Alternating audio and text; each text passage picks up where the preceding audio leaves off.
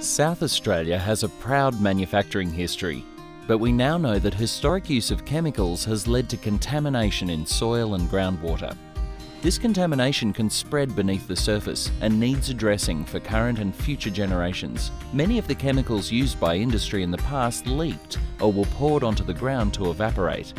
Fortunately, practices have changed. We now have laws that prevent these practices occurring. Soil and groundwater contamination can affect human health, but only if there is a source, such as a chemical in groundwater, a pathway, such as extracting bore water with a pump, and a receptor, a person coming into contact with that contaminated water. Groundwater close to the surface is more likely to be contaminated than deeper aquifers.